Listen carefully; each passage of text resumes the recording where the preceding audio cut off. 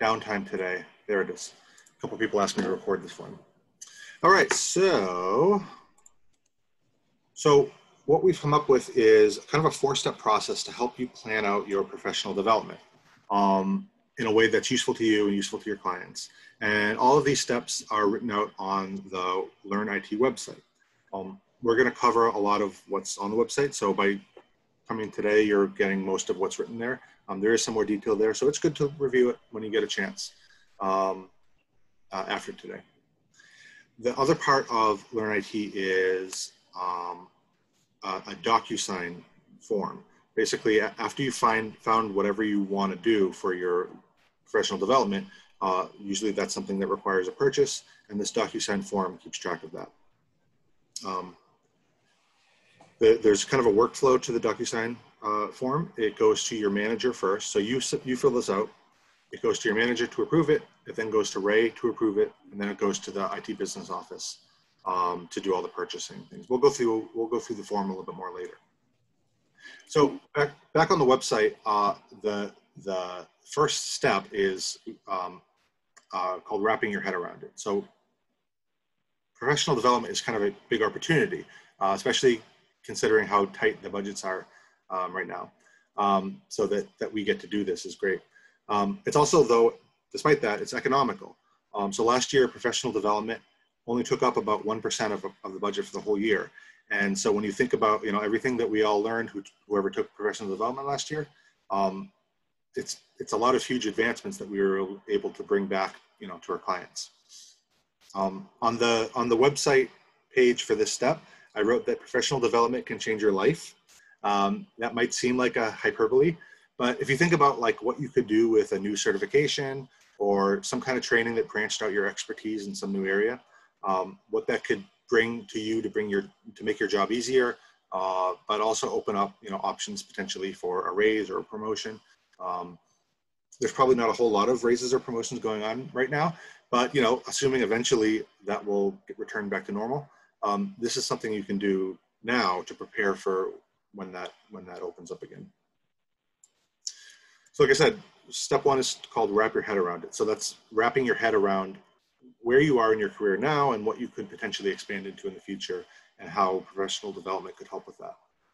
So like what skills could help you do your job better now, make your job easier now. And like I said, more importantly, like what opportunities could it open up for a potential future career that taking some class or whatever the professional development is could make that possible. We wrote up some questions that you could, like sample questions that you could ask yourself at this step to help you kind of think through it. These questions and a couple more are written down on the web page, so you don't have to worry about like writing these down now or taking a screenshot. And these are also just kind of a starting point to get you thinking in this way. Now those can be kind of big questions, so you should, give them spend some time, thinking about them. Maybe block some time out on your calendar. Maybe brainstorm on paper instead of on the computer if that helps you. Maybe post-it notes or whatever you think might help you to work through it. And you can also think about who else you can discuss your ideas with that can give you some insights. Maybe your manager or maybe someone at UMass or somewhere else that's already working in the field that you're interested in or in an area that you're interested in learning about. You can even talk to someone that doesn't even necessarily know a whole lot about a topic. So for example, I often, if I have a technical problem, I'll talk about it with my wife, who's not really a technical person, but just by trying to explain it to someone else, it helps me to come up with a solution myself. All right. Okay, so that's step 1. Step 2 is titled Talk to Your Supervisor. Like I said, your manager will have to approve your plan before it gets passed on to Ray. So this is the step where you will work on getting them on board with your plan before it gets sent up. So the term upward management. You can think about what your boss's goals are and what their needs are, and then be ready to show them how your plan will help them too. All IT managers have been asked by Ray to help you guys plan this. And so they're going to be motivated to help you choose something good. And remember too, you could potentially take more than one professional development activity. So for example, if your boss had one thing in mind and you had something else in mind, you could propose doing both options to them if they're up for it. You're also individually responsible for coordinating and planning your Learn IT plan. So it's on you to schedule the meeting and to present your plan and be ready with the details and explanations when you meet. And like I said, your manager has to be on board with the plan. They're gonna have a step in that DocuSign workflow where they'll have to approve it before it gets moved up. So whatever you can do now to smooth out their approval, so it's just like they've already seen it, they're ready to just say yes. Whatever you can do that now is better than waiting to submit it and then having them have to reject it for some reason.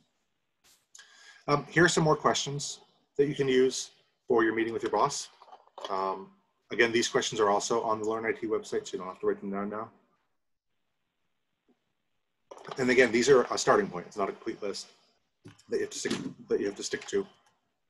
A lot of these are questions that were similar to the ones that were in step 1, but others are more practical, talking about costs and potential problems and logistical things, and to identify reasons why there might be a rejection or some difficulty, and then trying to figure out now, before you submit anything, how you can get past that. Okay, step 3 is find professional development.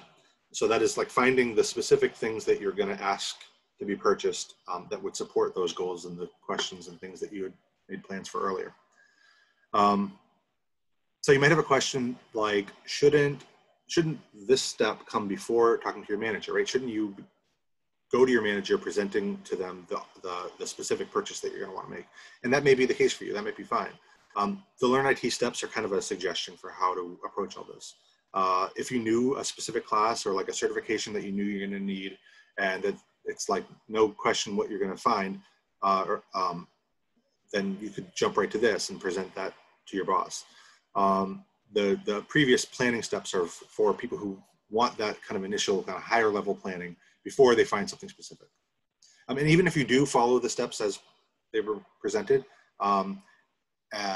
and you talk to your boss before you find the specific thing, and then you get to step 3, and then you find that specific thing, you should still talk to your boss again after this step to say, hey, here's what I was thinking based on our previous conversations, and you can talk about it. So you can have multiple meetings, obviously. All right.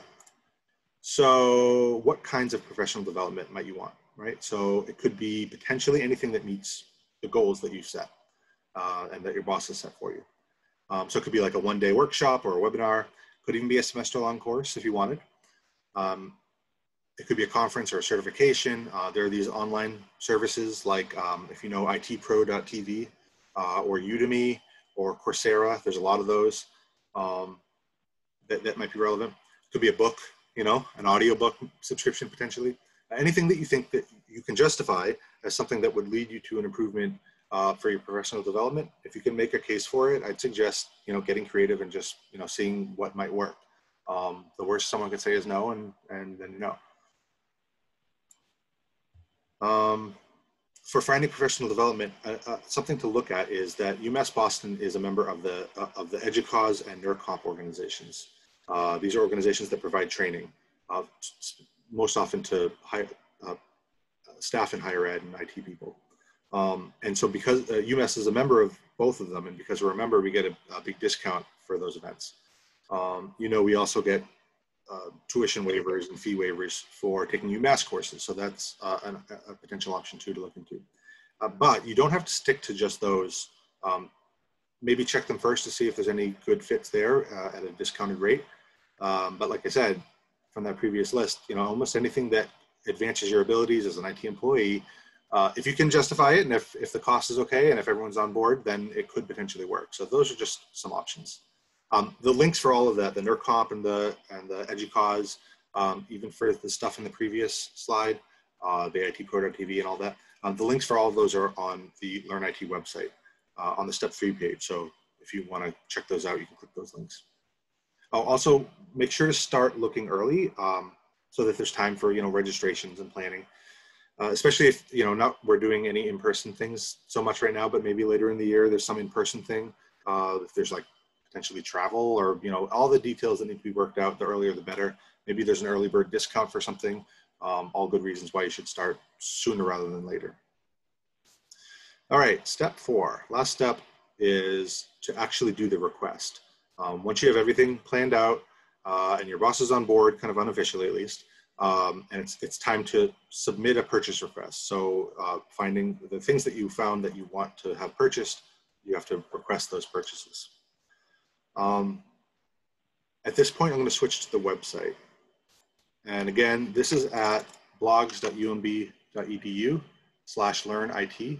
I'm actually going to put that in the chat room right now. Okay, so if you want to copy and paste that, it'll be in emails and things too, so that's another option. So on this page, there are more links and more information about each of the steps that we reviewed. And in the top section, there is this main button that leads directly to the step 4 page to request the professional development. So if you click on that button, and again, there's a bit more information here to just make sure you got all the things figured out. And then there's a button towards the bottom that loads the DocuSign form. So we click on that button. All right, so here we are in DocuSign. You'll be asked to enter your information and your manager's information. And then you click Begin Signing. All right, so click the checkbox, click Continue. And this is the actual request form. You'll be asked this series of questions, as you see. Some questions about like what your goals are, some of the preceding stuff, like why is this training important to you? But then the rest of it is mostly like logistical things, cost and date and things like that. This goals box, like I said, in brief, it doesn't have to be super detailed. Presumably you and your boss have had lots of discussions and emails about this already. So this is just to remind them and summarize. All right. Oh, also on this form, it uses the term PD, right? Professional development. But that's kind of regardless of what the PD is. So like if you were wanting to buy a book, for example, what's the cost of the PD? PD in this case just means book. So just to make it simple, we use the term PD no matter what kind of professional development is, in case that's confusing. All right, so when you're done, you click Finish. This form doesn't have an ability to kind of automatically save. So let's say you filled out a couple of the fields and you want to come back and work on it later. You have to click, in that case, the Finish Later button, and that will save it. It doesn't save automatically. But yeah, otherwise you click Finish.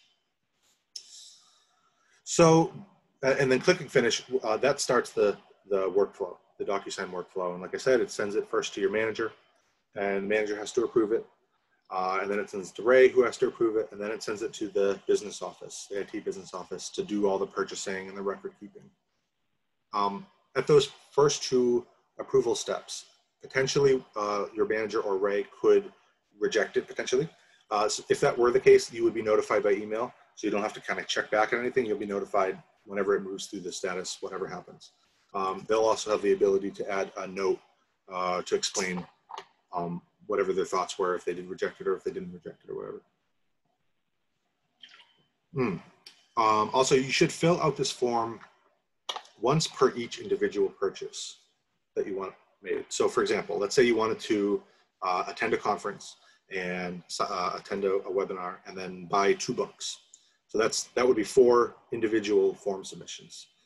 Just for the purpose of, they should be approved individually. So maybe someone might, your manager might say, oh yes, on the conference, but these books, we can get them somewhere else, and they would reject those separately. It keeps them separate, but also too, the purchasing has to be done by the business office individually, right? If something needs to be bought on Amazon and then another thing on like itpro.tv and then the conference website, each purchase is made separate. And so to keep everything organized and for the record keeping, making them as separate submissions in the DocuSign form. All right, some wrapping up things. First, I don't know who's heard of digital badging. Basically, digital badging is a way to track accomplishments that you've made for meeting a specific goal or making some accomplishment, something that you've met at your job or your school or other areas. Think of it like merit badges like these, for Girl Scouts or Boy Scouts. IT is going to be doing more with digital badging in the future. We've had the first rollout of it for student appreciation that some of you might have been emailed about. A couple other things that are coming up, and this is going to be one of them, where basically by completing the Learn IT process that you get a badge showing that you completed it. We'll explain that more in the future, so this is just kind of a sneak peek. And lastly, I wanted to put a plug in for something a little bit unrelated, since I have you all here and captivated, and that's the PACE program. So for anyone who doesn't know, PACE, it's a university-wide initiative that provides apprenticeship-style student employment positions. They're still student employees, but it's positions where their student is specifically working towards something that's kind of relevant to them in their future career goals. This is going to be expanded and continue at least into the fall semester. We weren't sure about that, but it's going to be in the fall, so we know that now. PACE is great because, for a bunch of reasons, but for one, the PACE employees' pay doesn't come from the department like it normally does. It comes at the university level, so they're like effectively free to us. It's also great because any employee can be a PACE supervisor, not just like managers. So that's useful if you're interested in management experience for the future. Managing a student employee is a good step towards that. Ray asked me to help coordinate IT's involvement with PACE, and so I can help anyone who's interested. I'll be sending out emails too in the next couple of weeks with more information and looking for people who are interested. So just for now, think about like if you have a job that could be helpful to have some student help you out with it, and you're interested to learn more, get in touch with me and I can help you get started. We have a couple weeks until the fall session starts. All right, so we're now open for questions about Learn IT or anything related to professional development. We have Neil and Eleanor from the IT Business Office who can answer questions related to actual purchasing. And I'm going to turn off my screen share. If anyone has any questions, go ahead and unmute yourself. There's one question in the chat. Okay, chat. Can we still hire an additional PACE student for the fall? Yes, we can. PACE, there's a second session of PACE coming for the fall, and we can hire more PACE students. Does anybody know if we still have access to lynda.com? Yeah, I can answer that. So Lynda was bought by LinkedIn, and it was renamed LinkedIn Learning, and we are signing on to LinkedIn Learning as we speak. It's being rolled out, so it's coming. I think there's a, yeah, good. If I can add to that, the Who Knew It, formerly Atomic Learning Platform, has been discontinued. The UMass system is bought into LinkedIn Learning, including our campus, and there's a formal project charter and a formal project coming out of the project management office soon that David Gorfein's working on, I believe, with Ellen Faust. And so there's going to be a great opportunity starting in the fall semester. We'll have full access to LinkedIn Learning, all of us, plus our students, faculty, and staff. So that's coming soon. So I think something like that could have been a professional development purchase if it wasn't already free coming soon. But if you find a similar website, like I said, a couple, itpro.tv and Udemy and things like that, if you find something that's relevant, even though you wouldn't think it's on a class, it could, I think, is worth proposing it to your boss about being your professional development. But not LinkedIn, it's free. Any other questions? Another one in the chat. So if we want to do a professional development program for ourselves, these forms are based on per purchase. So there could be like 5 purchase requests for each. So maybe name them in a way that makes sense for the, I mean, they're not going to know.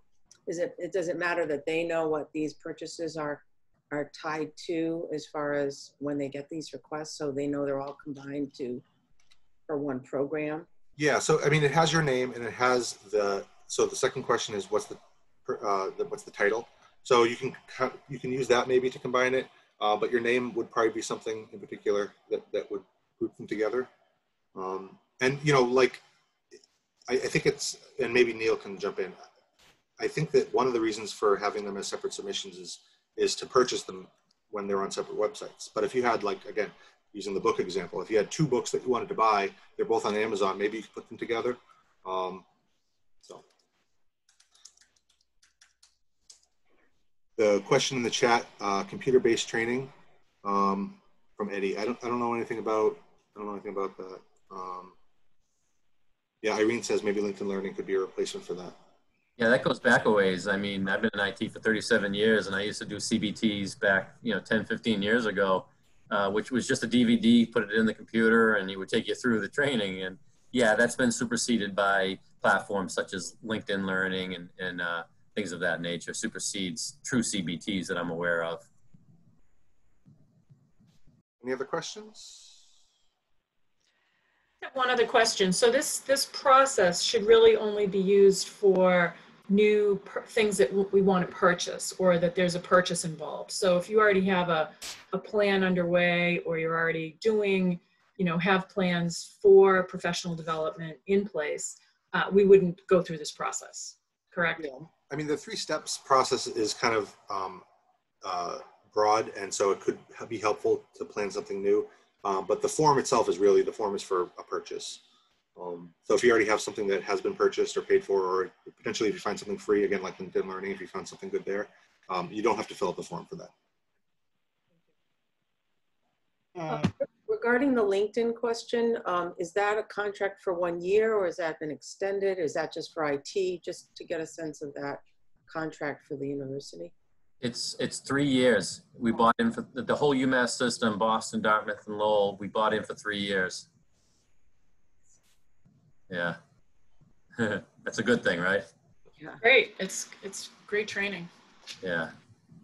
So on that LinkedIn Learning, do you have to create an account, or can you use your UMB username and password? It's a single sign-on. So you use your UMB. It creates a LinkedIn account, a LinkedIn proper account. Awesome. And if you have an existing LinkedIn account, it'll link with that. So it kind of combines them. And there'll be information forthcoming in the next couple of weeks, probably, I would say 3 to 4 weeks, about the rollout of LinkedIn Learning. So stay tuned for communications coming out on that. I just want to make a comment that I went through this whole process. So John, thank you. It was pretty seamless. Good. And I got mine approved. And so the process was that fill the form, John sent me an email, Max approved it, and then I'm going to give me a call. Went through the process, and it was pretty straight and easy. Just want to share with everybody. But I don't know how much it would cover the cost, but it's up to Ray, I guess. But the process was very easy. So I would encourage to use it. And yeah. Okay. Thank you for that feedback, Henry. And, to reinforce to everyone attending, take a look at this. This is the time, to do this before, anything happens to our budgets. I'm not privy to any knowledge of anything that is going to happen to our budgets, but, we all know what we're dealing with, with COVID and whatnot. So, strike while the iron's hot. This program's in place. If something is of interest to you, now go through the process with your supervisor and leverage the platform and technology that's been put in place. And let's see if we can get some professional development going. We're all better off if we do it. I know my whole career, I've had at least 1 week of training, my whole career. And I want you guys to benefit from a similar opportunity, because I always feel in IT that I always come back, like smarter and working more effectively and efficiently after I have training. And I feel more confident in approaching things. And I really hope you guys have the opportunity to leverage Learn IT.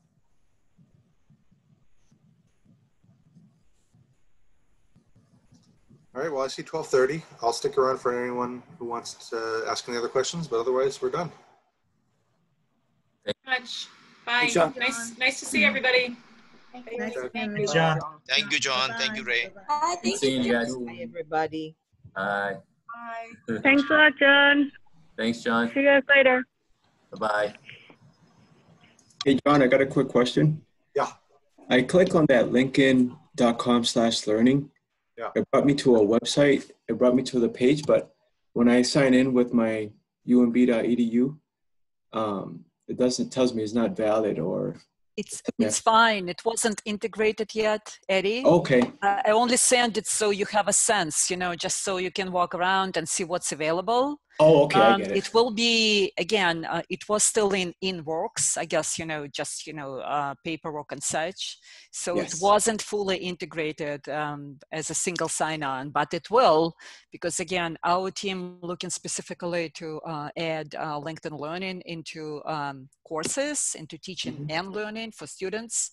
But as I said, it will be available to, for everyone. Yeah. And it's really wonderful. It's the small snippets, video lessons, so you can assign yourself and also do some hands-on, some projects. Awesome. Thank you so much. Looking forward to it. Yeah, it's very modern, very slick. Yeah, so it's a wonderful tool. So I'm very, very happy, very excited that we decided to adopt it. Awesome. Thank you. All right. No other questions? All right. I'm going to